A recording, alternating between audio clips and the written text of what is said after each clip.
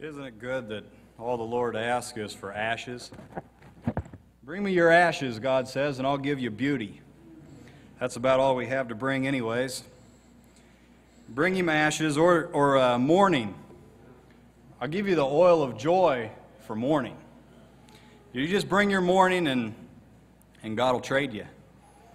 God has a good program. Turn to Malachi chapter 3.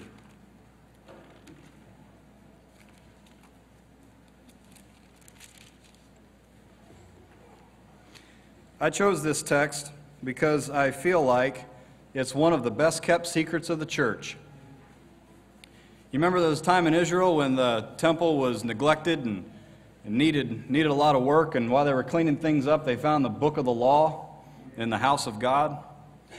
Well, we're living in a day sort of like that, where there's a lot of good things hidden in the house of God, and somebody needs to find them. And this topic that I've chosen to minister to you tonight, there's not a whole lot said about it, but there's a whole lot of good things in it. And I hope to bring some of those good things out to show you and to rejoice in. Malachi chapter 3 and verse 1. Behold, I will send my messenger, and he shall prepare the way before me, and the Lord whom ye seek shall suddenly come to his temple, even the messenger of the covenant, whom ye delight in. Behold, he shall come, saith the Lord of hosts. The messenger of the covenant. This is the prophecy of the Messiah. What's the Messiah going to do when he comes? How are we going to recognize him? How are we going to know that he's the Messiah? He's going to bring in a covenant. He's going to establish a covenant. He's going to be the messenger of the covenant. Now in this case, this messenger both tells us what the covenant is, and he established the covenant. He tells about the work, and he does the work. Normally the messenger is talking about somebody else, but this messenger tells the message, and he does the work. And we shouldn't be surprised at that Jesus does something unique, because he is unique. Jesus does what nobody else can do. If somebody offers you something in the name of Jesus that you can get other places, then it probably isn't Jesus that's going to do it. The messenger of the covenant. Now I've decided that to preach about the messenger of the covenant, I'm going to define the covenant. And here's my point that I want to make tonight, is that where the messenger of the covenant works, these things will be found. They're undeniable. If the messenger of the covenant is not working in this person, or in this church, or in this message, or what have you, then it's not Jesus. Where Jesus works, this is what he does. They're telltale signs. This is how Jesus works. This is the work that Jesus does. So in an attempt to define the new covenant, it is this: coming to God on his terms, on his arrangements, and by his provision. That's the covenant. God calls us to him on his terms. Nobody comes to God on their terms. God calls us to him under his arrangements. And we come to God by his provisions. You remember Joseph, when he was exalted in Egypt, and his brothers came, and he finally made himself known to his brethren. He called his brethren to bring his father and all of their family down to Egypt, and they were provided for because Joseph was on the throne. They received gifts because their brother was on the throne. And in fact, it said the Egyptians, they loathed shepherds. So they wouldn't have had a spot in the kingdom at all in their land, except that their brother was on the throne. Israel's son, he was on the throne. He was made a ruler by the Pharaoh.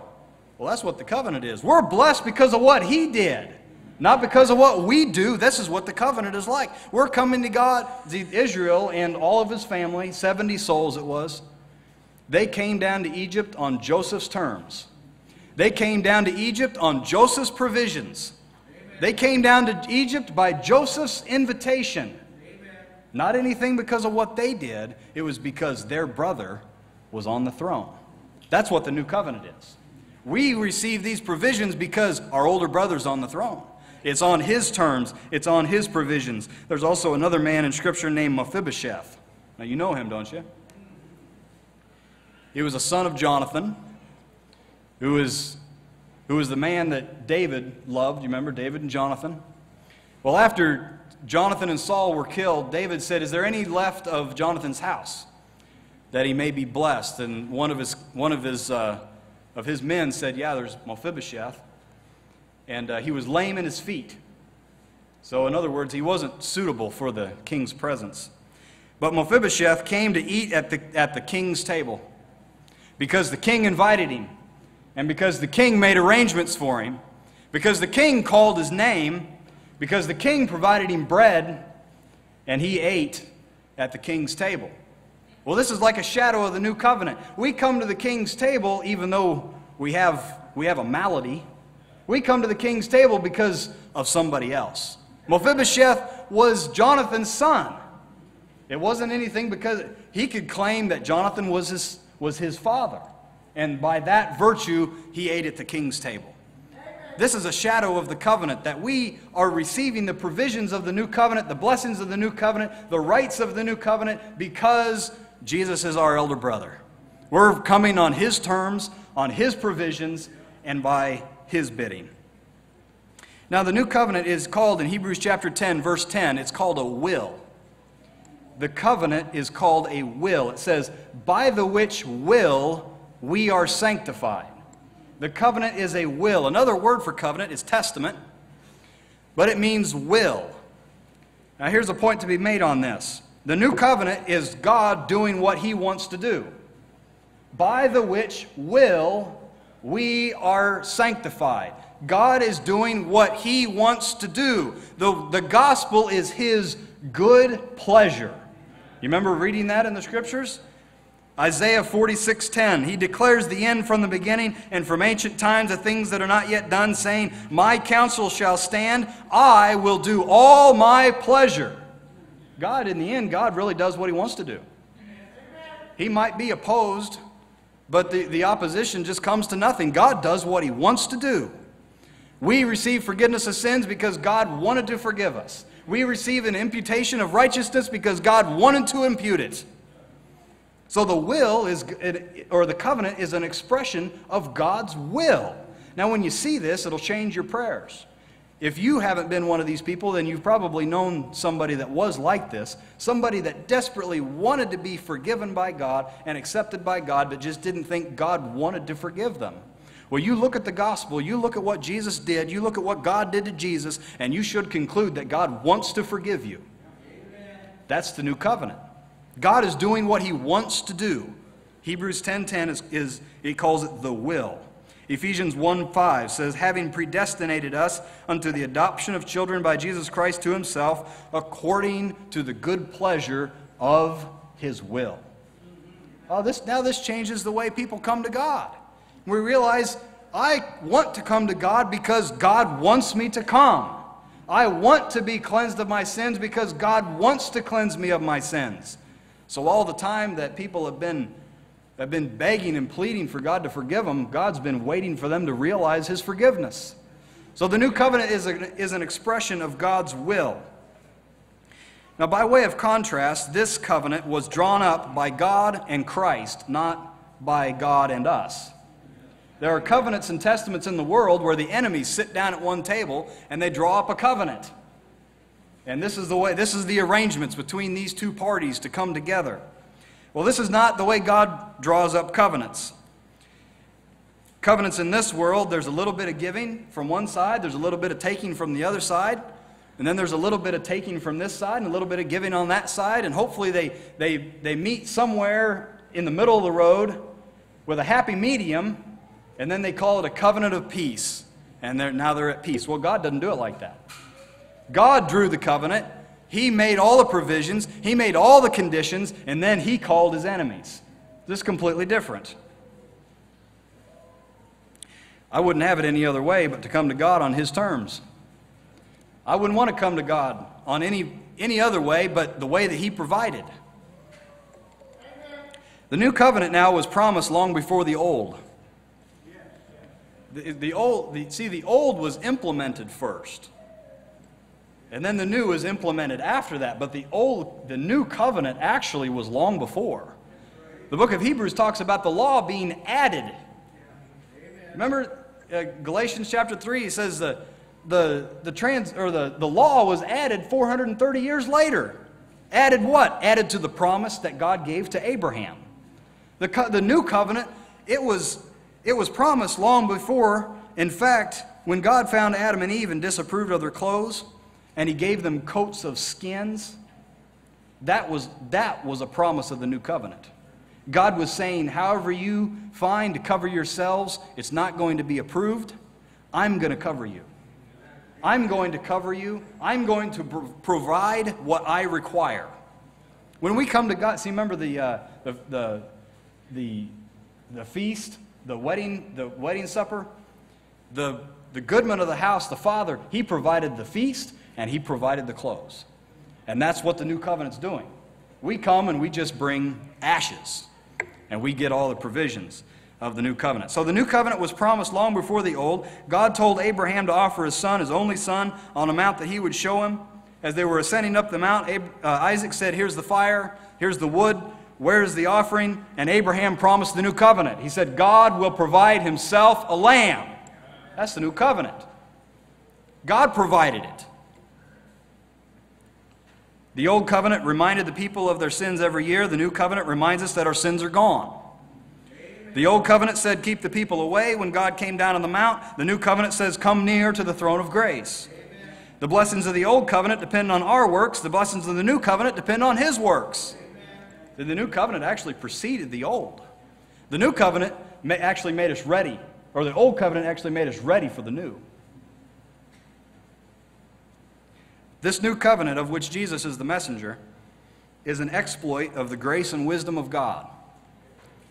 When God started the whole salvation plan, his intentions was to show his grace and show his wisdom.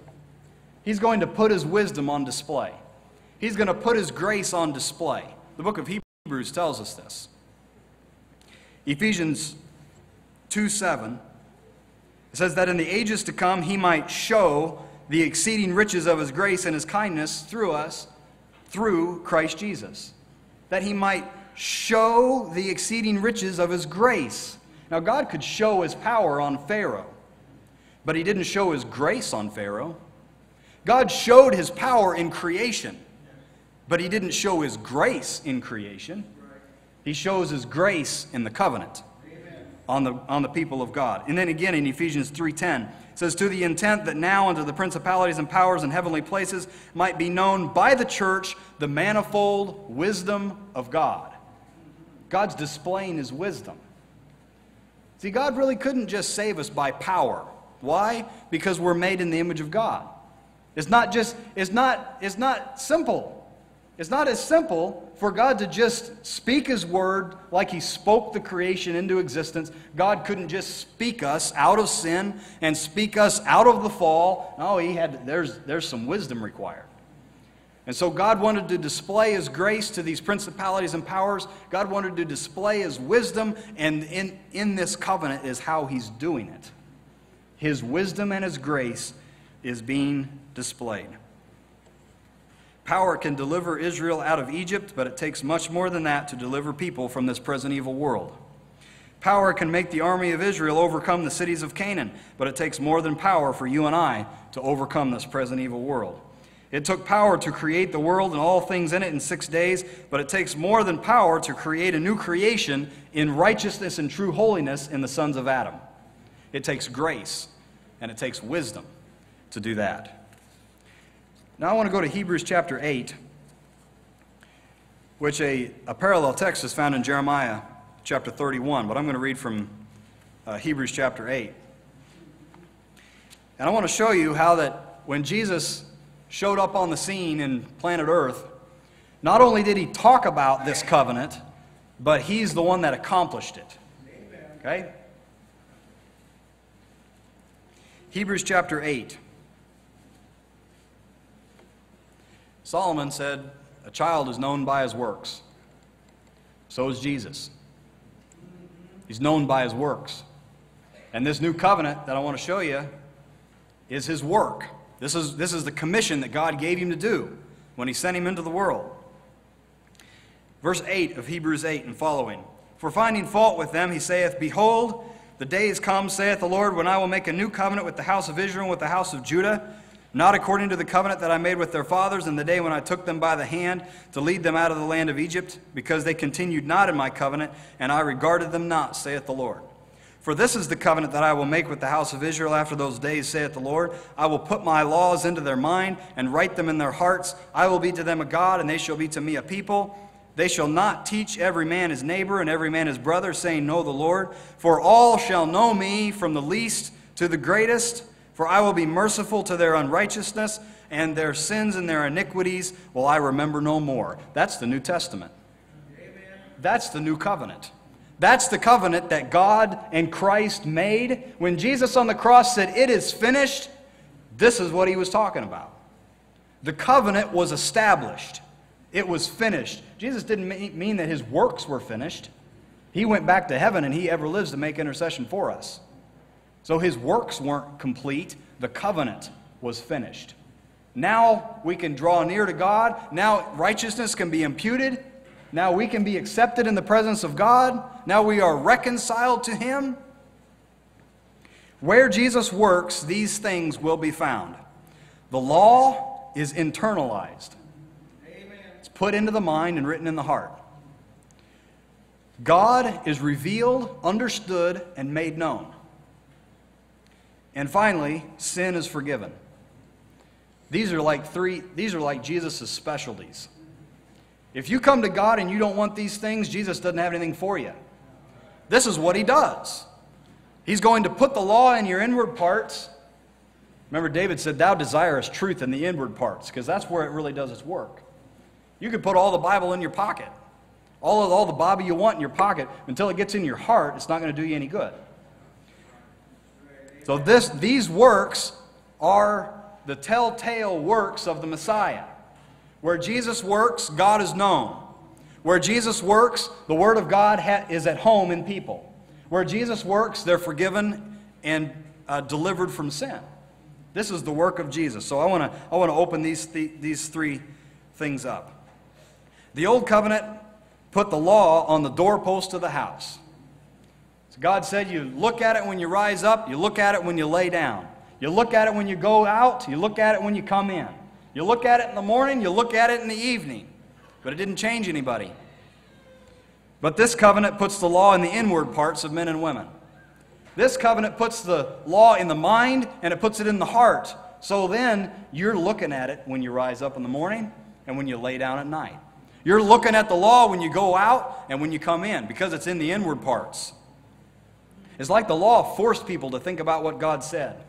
Well, the new covenant makes you love what God said. It internalizes it.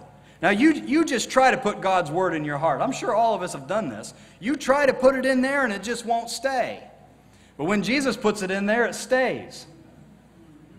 You try to write it in your heart and you can't get it to stay. But when Jesus writes it in your heart, it stays. Now, what's the purpose of this? Writing it in the heart and putting it in the mind. God is going to change how you think, and God's going to change what you love. That's the heart and the mind.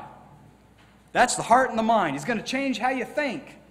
He's going to change what you love. That heart that was deceitful and desperately wicked, it'll have the law written in it. The mind that did not like to retain God in its knowledge, that mind will love the law of God. See, we were in time past, we were like the world of Noah's day. When the dove left the ark, flew around and found no place to rest her foot, so she came back. Well, when the Word of God came to us and perused around her inward parts, it found no place to rest its foot till Jesus made a place. Jesus wrote the Word, wrote the law in our heart, put it in our minds, so now when the dove of truth comes to us, it can rest. It can rest in our inward parts. It finds a place. It finds a home. Now the Word of God can richly dwell within you and effectively work within us. Now, understand that the Lord isn't going to just put the book of Romans in your mind so that tomorrow you can quote long passages of Scripture. Putting the law in the mind and writing it in the heart is a foundation that makes us workable material for Jesus. So now when the Word does come to you, it finds a place. It can do its work. It can direct your thoughts. It can direct your affections. It can move around in you. That's what this word, it provides a foundation. When the law is written in the mind, then his commandments are not grievous. Oh, it doesn't testify against you now. It's written in your mind. It's agreeable with you. It's not grievous anymore. When the law is written in our hearts, it takes the tediousness out of running the race that's set before us. When the law is put in the heart, then God is in all of his thoughts. That's one of the indictments that God had against the wicked. He said God is not in all of his thoughts. But when the law is put in there, then God is in all of his thoughts. This is the work that Jesus does. Amen. When the law is written in the mind, then our thoughts are his thoughts. When the law is put in the heart, then our ways are his ways. Now in the prophets, he had to say, your ways are not my ways. As the heavens are higher than the earth, so are my thoughts higher than yours. But Paul didn't say that, did he? Peter didn't say that when he wrote to the church. John didn't say that when he wrote to the church. In fact, Paul said we have the mind of Christ. So God doesn't say anymore, my ways aren't your ways. That's what reconciliation is all about. He makes our ways to be his ways. So now we can sit down at the same table and have no qualms with one another. That's what reconciliation is all about. That's a work of the law being internalized. Now the law feels at home in people. We can dwell together in unity with the law. We can sit down at the same table with the law, and we don't have any problems with it, and it doesn't have any problems with us. That's the work of Jesus. The law used to cause heaviness, but now it causes joy. The law used to convict us, but now it comforts us. When the law is written inside the people, then the Holy Spirit has material to work with. Now, God can order your steps when the law is written in your heart. Now, our hearts can be directed by him because the law is written in our hearts. Now we can follow his voice because we know his voice, because his law is written in our hearts. Now we can follow his eye because we know his ways, because the law is written in our hearts. Nobody can integrate the law or the Word of God into people like Jesus can. The Scripture talks about the engrafted Word. Receive the engrafted Word with meekness, which is able to save your souls. The engrafted Word is the new covenant way of saying, write the law in your hearts and put it in your minds. Now when something's grafted or engrafted, at the beginning it's obvious that two things have been stuck together. Have you ever seen trees grafted together? There's rubber bands and there's ties and there's cuts where these trees, these plants are put together, they're grafted together, but you give it time, and after a while, that engrafting you wouldn't be able to tell because the two grow together. And that is Jesus' work. So that when you hear people talk, they speak Scripture. You can tell that the Word of God is part of them and they are part of the Word. Excuse me. I needed that. The engrafted Word, which is able to save your souls. Now, here's an example of this. What does the engrafted Word do in people? Paul prayed 3 times about the thorn in the flesh. When Jesus revealed to him, my strength is made perfect in weakness, Paul got the message. That's what the engrafted Word does. The Lord didn't have to drive Paul and keep driving Paul and keep driving Paul and reminding him. No, he gave Paul the message one time, and Paul said, "Oh, gladly, therefore, glory in mine infirmities." Amen. See, that was because the Word was engrafted in Paul. God had to tell the Israelites over and over and over and over again to remember my laws and to keep my statutes and to fear me and to teach your children. But he didn't tell Paul over and over again, my strength is made perfect in weakness. My strength is... Oh, Paul got the message because the Word was engrafted. Now, you understand that it's more than just the 10 Commandments that are written in our hearts. The law is an expression of God's mind. It's an expression of God's nature. So when it's written in our hearts, it's more than just that we have constant thoughts of, do not murder, do not murder. It's much more than that. That is the integration of the law of God into the inward parts is what makes us agreeable with God. Now there are several things. I wanted to provide a contrast on this point. several things that I'm sure you have heard some of these, but just to provide a contrast of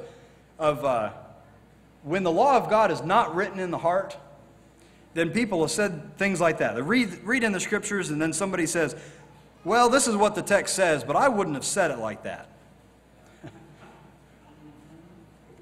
Well, that tells me that word wasn't written in their heart. I've heard people read the Scriptures and then say, well, that's not really what it means. I know that's what it says, but that's not what it means. I heard it said once, well, if it doesn't mean what it says, how are we supposed to know what it means? I don't know if he remembers this or not, but in one Bible study that I was at, my brother Jason said this text. He says, where there is no law, neither is there transgression. And somebody said, I don't agree with that at all. Well, that's Romans chapter 4. Well, somebody said that because maybe it wasn't written on their heart. My father, Brother Gene, he was reasoning with somebody about what Paul wrote about immorality in 1 Corinthians. And this person responded by saying, well, that's just Paul's opinion. I don't think the law was written on the heart. See, when the law is in the heart, it makes people agreeable with God. The Word of God will stop you in your tracks if it needs to. And then there's the terrible syndrome of, yeah, but. Reading the Scripture and say, yeah, but. And then there's a lot of things that have followed that statement. You see, when the Word of God is part of you and grafted, well, you're agreeable with it. If there's any difference, then you want to change to be in line with it. So the messenger of the covenant is going to take the ways of God, the nature of God, the will of God, the message of God, and he's going to make it part of you. That's the work of this messenger. Now here's the second thing. They shall all know me. When God sent the Son to the earth, he came with this commission to make God known. John said it this way, no man has seen God at any time, but he that is in the bosom of the Father, he hath declared him. Jesus came to make God known. They shall all know me. Now Moses knew God, but the rest of the people didn't. David knew God, but the rest of the people didn't. Daniel knew God, but not very many people did. But in this covenant, everybody knows God, from the least to the greatest. It sounds like God wanted to really get this point across. From the least to the greatest. Not just the priests anymore. They shall all know me. That's one of the benefits of the covenant. That's one of the commissions of this messenger. This is one of his works. When Jesus gets to work, God is revealed. Amen. It's one of his works. There is really nothing better than understanding the one who is wisdom. Amen. Just think about what the mind is capable of understanding. Just in general terms, medical advancements today. What the mind of man has been able to achieve. Scientific developments. What the mind has been able to grasp. And technological accomplishments just continue day by day. But Richard Baxter, he said this, which I've loved ever since I read it. He said, the understanding was created with a certain bias to the truth. That is, God created the understanding and the mind that he put in man to understand him. It's created with a certain bias. It's like it has a bent toward understanding its creator. When the understanding comprehends God, then is when the understanding is really in its groove. That's really what it's made for. Paul said it this way in Philippians chapter 3, that I may know him. Now, Paul had accomplished a lot of things. You remember, he listed it in Philippians chapter 3. But in the view of the excellency of the knowledge of Christ Jesus, he threw it all out. And he didn't do it with any regret. He gladly threw it out. Why? Because knowing him was better than all that. And that's what the covenant does. There's a lot of things that can pull at the heart of man. There's a lot of things that can capture the affection of men. But nothing can pull as deeply as when God shows himself to a man. It will cause a person to sell all that he has and with joy buy the field. It will convince Paul to consider everything else but dung for the excellency of the knowledge of Christ Jesus. They shall all know me. Now, knowing God is a matter of revelation, not a matter of research. God has to be revealed. He can't be found out. That's why it's the work of Jesus. If you haven't learned this already, then you probably will. But Jesus doesn't do things that other people can do. Brother Tony mentioned this afternoon. He healed a blind man that was born blind. So then you didn't say, oh yeah, that doctor down there must have done that. He's done that one before. No, he did something that had never been heard on this wise. And Jesus is the one that reveals God. Knowing God is much more than gathering facts and figures. God is known by experience. When we find the Lord walking on the water of our storm, and He gets into our boat, and that's when we begin to know Him. Amen. When we find the Lord walking and opening the Scriptures to us on our road to Emmaus, and our hearts burn within us, that's when the Lord's revealing Himself. That's when God is known. It's by experience. When we see Him in our fiery furnace walking about, and our bonds have been burned out or have been burned off, but no one is hurt by the flames, that's when God is known, by that experience. God can't be known like history is known. God has to be revealed, and that's what Jesus came to do. Isaiah chapter 55, verse 6. He said, seek ye the Lord while He may be found. Call ye upon Him while He is near. See, God makes Himself known at His discretion, not ours. Amen. That's why there's a promise today that wait upon the Lord shall renew their strength. Amen. Now, because we're waiting on Him to reveal Himself. That's why seek ye the Lord while He may be found.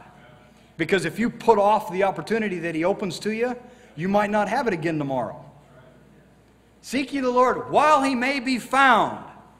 Well, some have supposed that you can find Him in any time, but that's not the case, because God is also a God that hides Himself. The book of Isaiah and the book of Psalms both say this. Thou art a God that hidest thyself. He hides Himself and He reveals Himself. He does it at His discretion, because He knows when it's good for us that He stepped behind the experience and we can't find Him. And He knows when it's good when it's good for us that He steps out from behind the experience and we find Him. God is known in experience. Knowing God is the only basis that God allows us to glory, to boast, to be proud. It says, let him that glorieth glory in this, that he understandeth and knoweth me, that I am the Lord, which exercise loving kindness, judgment, and righteousness in the earth. For in these things I delight, saith the Lord. All other boasting is excluded. But you can boast in this, that you know God. Why? Because you didn't find Him. God revealed Him. Jesus taught you of the Father. Our seeking is only effective when He's revealing. Our knocking is only effective when He's opening.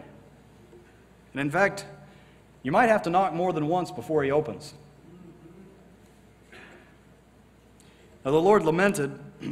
It's recorded in the book of Deuteronomy. The people were scared at Mount Sinai. They said, we'll do all He commanded us to do. Well, that was good intentions. It just didn't last very long.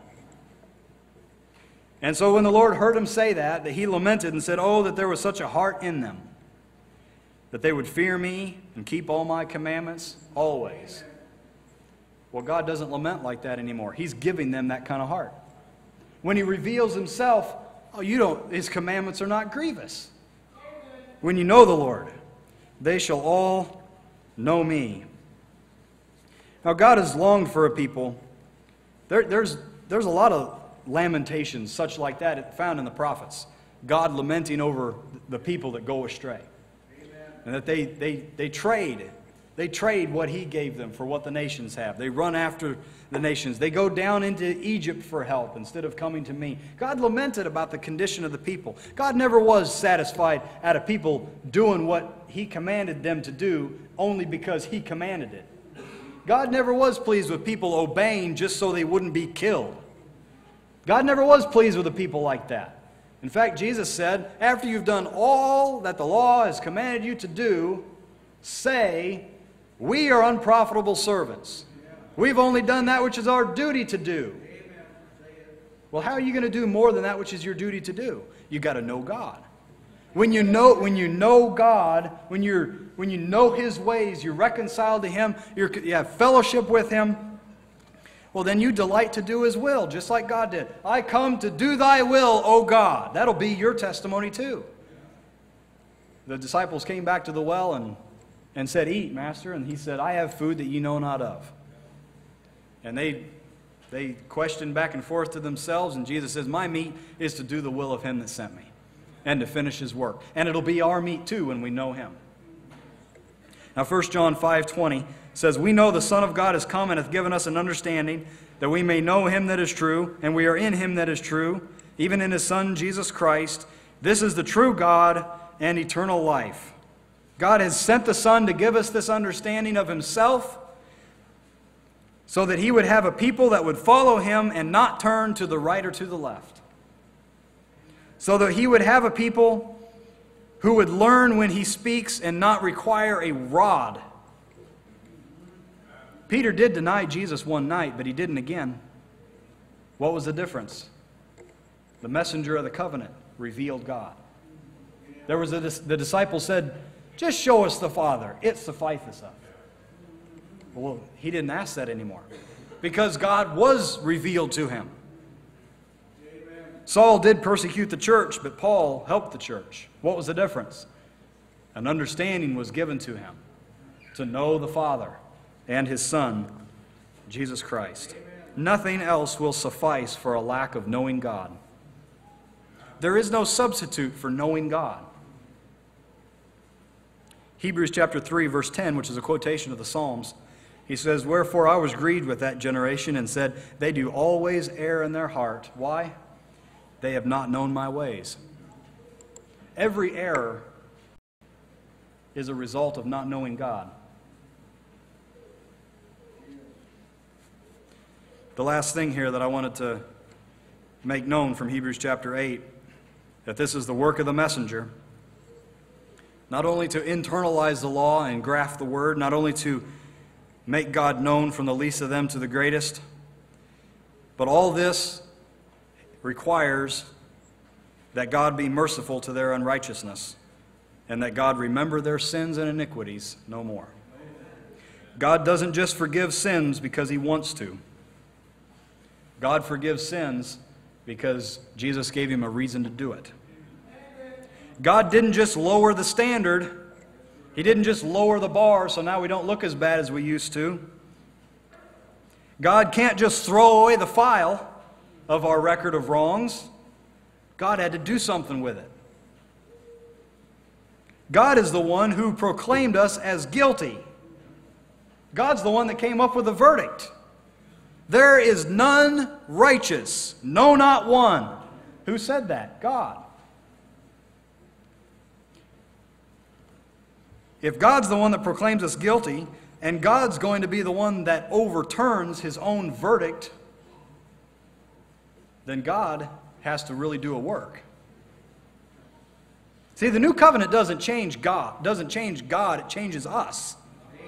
See, we've heard people say, well, I'm glad we've got this new covenant. We don't have to do all those things the law commanded us to do. Jesus came and really made it easier on us. Well, Jesus said, the law said, thou shalt not murder, but I say unto you, if you hate your brother, you're a murderer. Jesus didn't make it easier, He made it harder.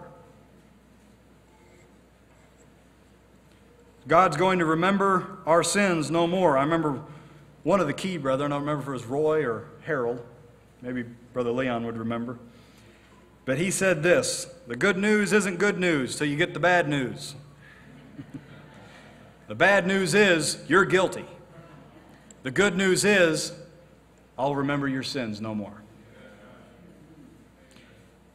The standard that God used to find us guilty is the same standard that God is going to use to find us justified. He's not changing standards. The new covenant changed us. I will remember their sins no more because Jesus took them away. I will remember their sins no more because the offering that Jesus provided was sufficient. I will remember their sins no more because God was pleased to bruise Him. putting him to grief. Romans chapter 4, verse 8 says, "Blessed is the man to whom the Lord will not impute sin." Why will he not do it? Because there's a place now, God says, there's something I can do with that sin if you'll confess it. I can do something with that sin when you confess it. Throw it in the sea of forgetfulness. Remove it far from you, so far as the east is from the west. See, God already had a lot of reasons to cut us off. Now he has a reason to forgive us. 1 Peter chapter 2, verse 24 says, "Who his own self bare our sins in his own body on the tree, that we, being dead to sin, should live unto righteousness, by whose stripes you were healed." God didn't have to look very far for a reason to condemn us. But God had to provide his own reason to forgive us. And that's what he has done in the Lord Jesus Christ. But what a good sound this is to people who are burdened by their sin. This is the kind of people that Jesus was talking to when he said, "Come unto me, all ye that labor and are heavy laden." That's the kind of people he was talking to people that are bothered by their sin, heavy laden by their sin. See, David's sin bothered him. When Nathan came, the prophet Nathan came to David, and he said, "What will be done to this man?" After he talked about the man that took the sheep from his poor neighbor. And David said, "You ought to be killed." And Nathan said, "Thou art the man." Oh, when David's sin came home to him, go read Psalm 51. "Thy hand was heavy upon me, presseth me sore." What a good sound forgiveness is to those who are burdened by their sins.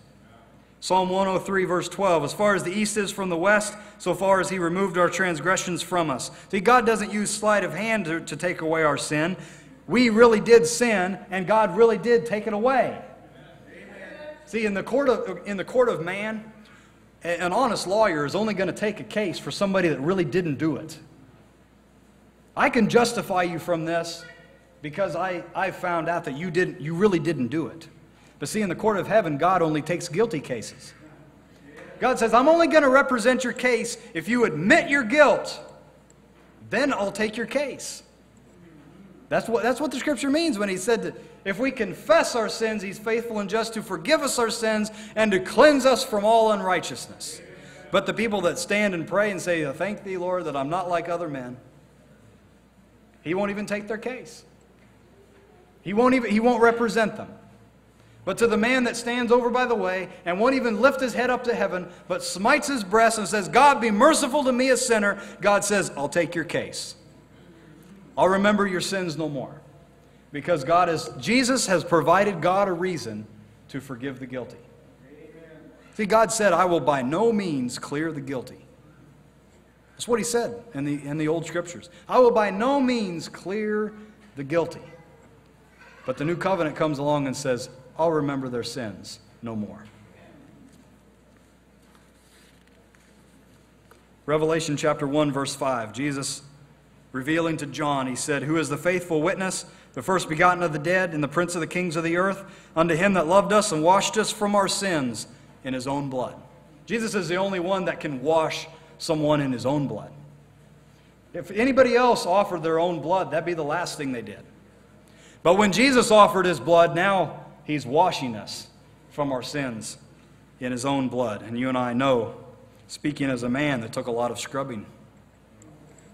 Could you cover one sin?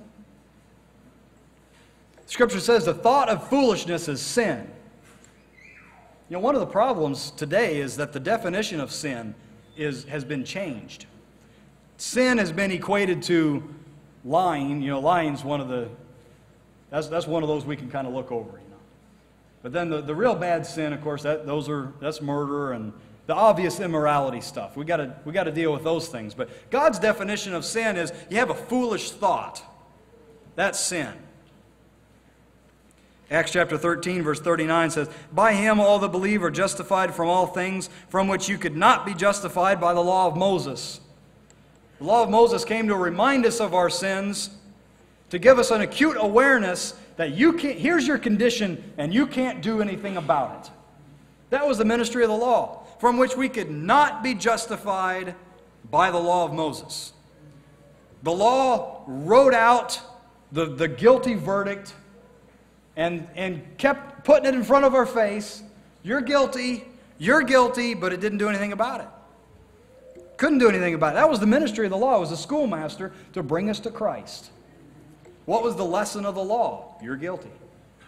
That was the lesson of the law. When you can say, wretched man that I am, then you graduate from the school of law. Then you've learned the lesson. Wretched man that I am. Now you're ready for grace. Now you're ready for, I will remember their sins no more. We know that whatsoever thing the law saith, it saith to them that are under the law, that every mouth may be stopped, and all the world may become guilty before God. And when they're guilty, then they're ready for forgiveness. Well, when God remembers our sins no more, because Jesus has taken them away, then the accuser won't be able to open his mouth. See, the devil can remind us of our sins now. We can remind him that they were taken away. Now our minds can go back and dredge up all kinds of things that we wish we didn't remember. But when those things come up, just remember that he took them away. I will remember their sins no more. I'll leave you with just this scripture. It's Romans 3:26. To declare, I say at this time, his righteousness, that he might be just and the justifier of him which believeth on Jesus. See, Jesus has given God... See, God's always been just. His justice has never been compromised. Nobody is ever or ever will be able to accuse God of saying or doing or thinking wrong. He's just. Nobody can ever pin any wrongdoing on God. He's just. And so because of that, see, being the justifier, God had to do it right, didn't he? God couldn't just brush the sin under the carpet. God couldn't just overlook the sin. God couldn't just change the standards. If he's going to be just and the justifier, then he has to have a sin bearer. And Jesus gave God a reason to remember our sins no more.